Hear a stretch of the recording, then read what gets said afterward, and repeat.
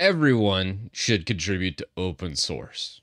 And I do mean everyone. I think open source is an amazing thing, and I really wanted to make a video stating why. Like, if you're a developer, if you're a normal user and you just don't care about coding, you need to contribute to open source. I think this is a great thing. And probably the biggest thing about GitHub, which if you don't understand GitHub, I think it's just good. Everyone should learn GitHub. GitHub's amazing, but it can be a little complex starting out. I've made like a how to do GitHub video just for most people, but I want to just kind of share it for the non-technical people out there. How do you use GitHub in a way that makes sense? Now, most big projects will have like a releases tab where you can just go into the releases and download what you need. Obviously, some more of the more younger projects where they don't use GitHub properly, maybe not. I've just started doing releases myself as I'm learning a lot about development and GitHub itself. Over the past 4 or 5 years I've been doing this. This project itself has gone up to like the 5th most popular PowerShell project in the world, which is kind of insane, coming from not knowing anything just several years back. So how do you contribute? The big thing here with issues is how you contribute. This is the most, like, whether you're a developer, whether you're a normal person, you got to know issues and how to make issues work. There's sometimes issues are great, sometimes issues are bad. It just depends on the program itself. So let's look at an issue real fast. I know this program pretty well. As you can imagine, I've been in Windows for a very long time, and I just worked out an issue in here and coded it and everything. But I want to launch it and show you a bug in the Windows toolbox. And you can still probably launch it today. I don't think I'll actually do this commit quite yet and push it out, as more testing needs to be done. But I'm going to show you what the release bug is, and it probably will still be there by the time you watch this video. We're going to go into tweaks, and you'll see this num lock on startup. Well, it's currently off. What happens if we toggle that on?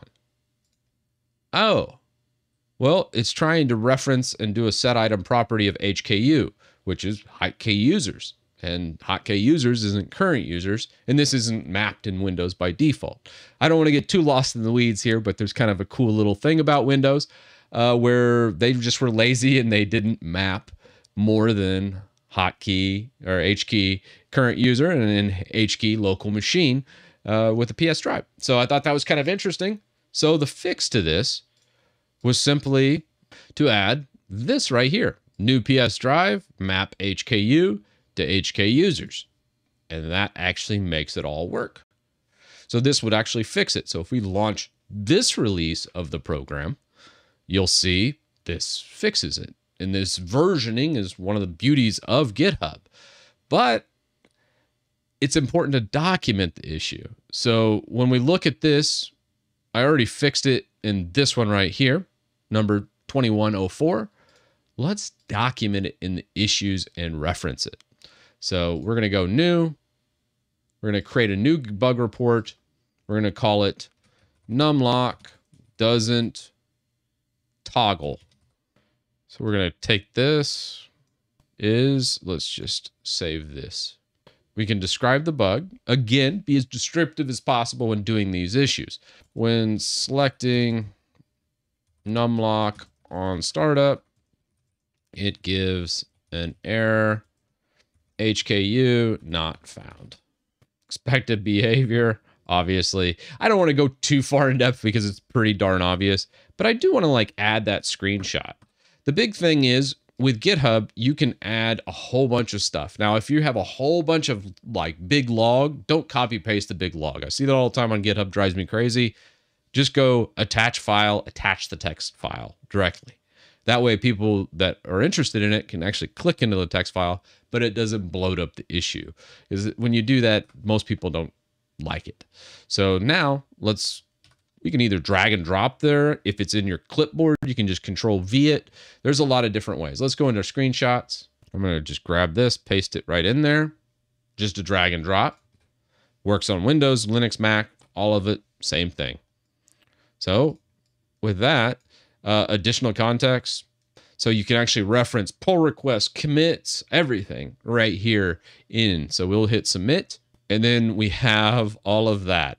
And if we want to reference the code to describe this, you can do that in, let's say someone commits something and then it breaks the feature or causes the bug. If you want to track it that far, if you are a developer, you can.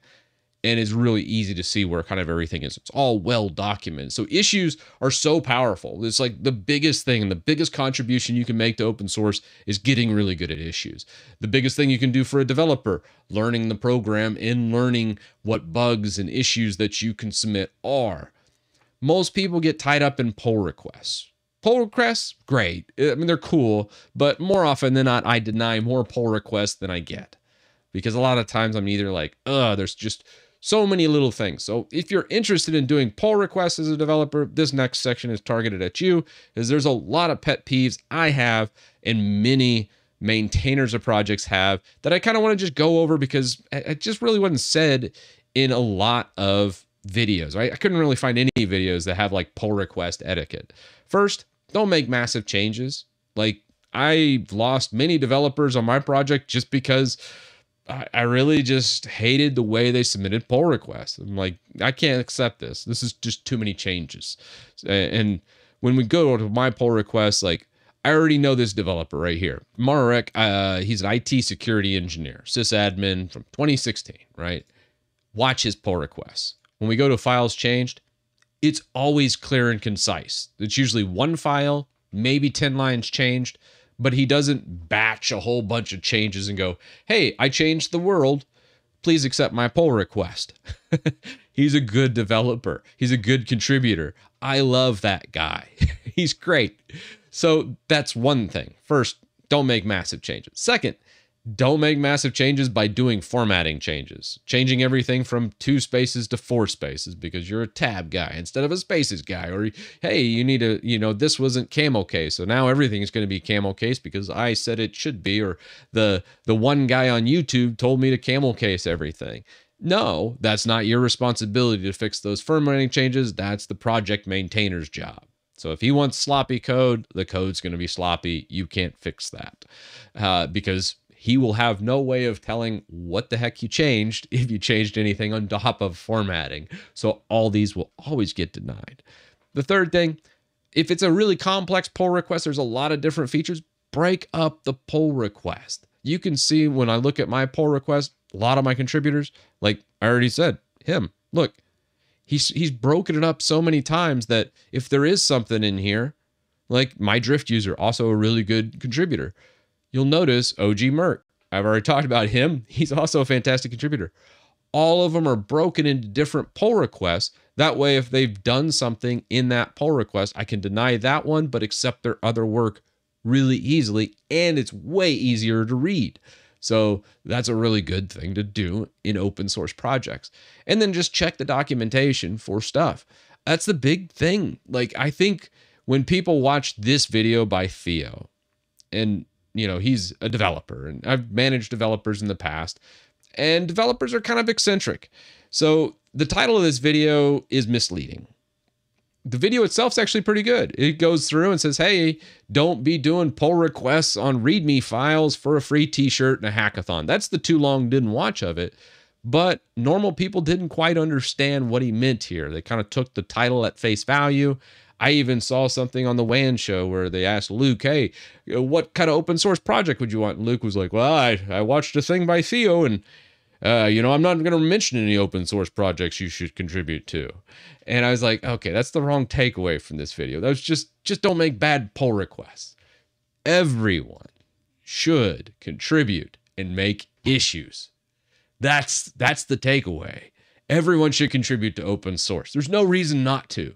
And if you're a developer and you want to be better developer, you need to get into open source projects. You need to make your own. You need to contribute, not through pull requests necessarily, but start with issues. And then if you're like, hey, I really understand this issue, I've documented, I've put it up on there.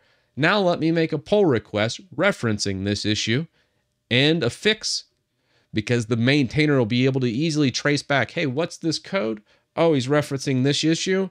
Okay, cool. I looked at the issue, and they can just pull up and see, why the code was changed, what the issue was, the rhyme and reason of it, and it makes his life way, way easier, and it just makes the world a better place. And it's fantastic. You evolve as a developer, you put so much good back in the world. That's why I said, hey, if you're interested in coding, you're interested in developing, you're going to suck when you start. You just will. You're going to make some bad ones, buy bad pull requests. As long as you're not just spamming pull requests and just changing a README file to get like a badge or some crap on GitHub for a job interview or something. That's a problem. Sure. But it's a very small one that I don't really care. And usually when I see those people, I just ban them from the project. It's not that big of a deal. Everyone should contribute to open source. And I love it. It's changed my life so much for the better. And that's where I'm going to leave this video. I love open source and I love the people that contribute, even the people that try to contribute. As long as you have good intentions, I don't care, man. I think it's great that you want to give back. And I really appreciate it. And I know some developers do send me pull requests, and I'm sorry I don't accept a lot of them. But it just depends on how you document it. A good pull request will always be accepted, and I always love seeing it. And with that, I'll see you in the next one.